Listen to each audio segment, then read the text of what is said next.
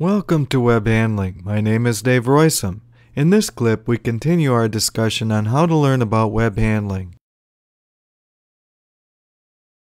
It is not unusual for web handling to be among the top 3 causes of waste, delay, and customer complaint.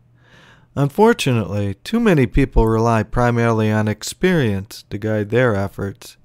Yet, success teaches us almost nothing useful, other than it can be done. It does not tell us how, or why, or what to do if it can't be done reliably. Failure can be a better way to learn, but you simply do not have enough lifetimes to learn all you should know by that route. Besides, learning on the job is just too expensive. You've heard me say many times that a month in your plant is worth an hour in the library is not a very good trade. It is the sin of reinventing the wheel. Wouldn't it be a shame to struggle with wrinkling and not know there's a whole chapter in a book on the subject? Wouldn't it be a shame to struggle with winding defects and not know there are many chapters and books on the subject?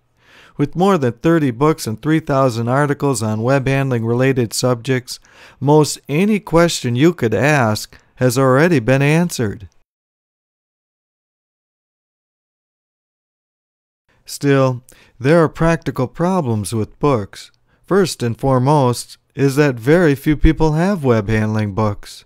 For example, only about 1,000 copies have been sold of the must-have roll-in web defect terminology book that has a whole chapter on wrinkling, yet easily 100,000 people struggle with wrinkles. Also, while we are being honest, who has time to read books anymore? Many just sit on bookshelves as something like an industrial award or trophy. Finally, books do not always provide context. What I mean by that is that they are often a compilation of facts that do not give a structure upon which to build an understanding.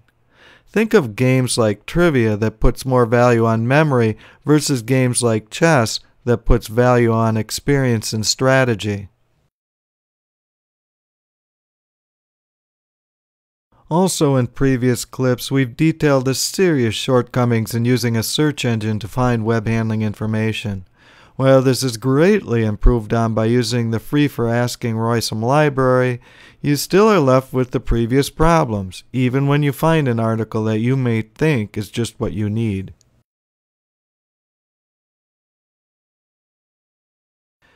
By now, many of you will have heard of Web 101 and Web 201. In fact, you are listening to Web 201 right now.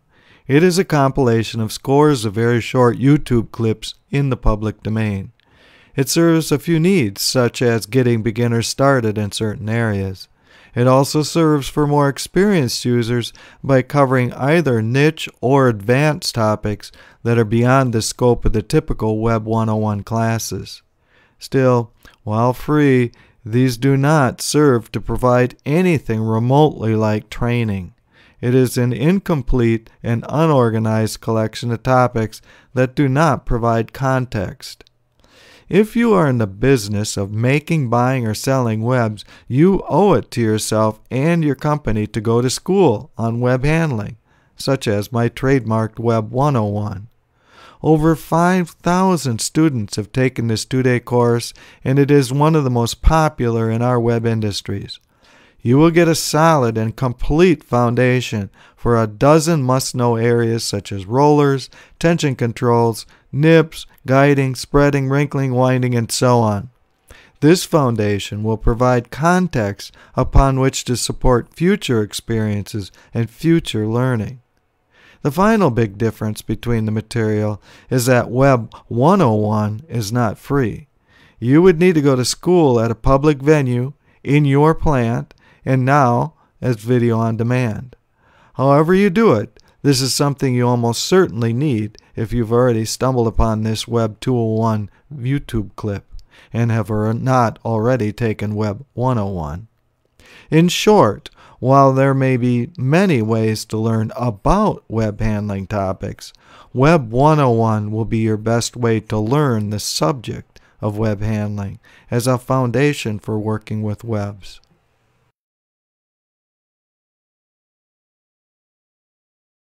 Finally, you might consider bringing in a consultant, especially if the issue is complex or costly. I know this advice might seem self-serving. I know you are thinking consultants are a nuisance in more than a few ways. Finally, you've undoubtedly heard of consultants screwing things up even worse than your own people. Still, a good consultant matched to the right problem can really speed up the troubleshooting process as well as make it more reliable.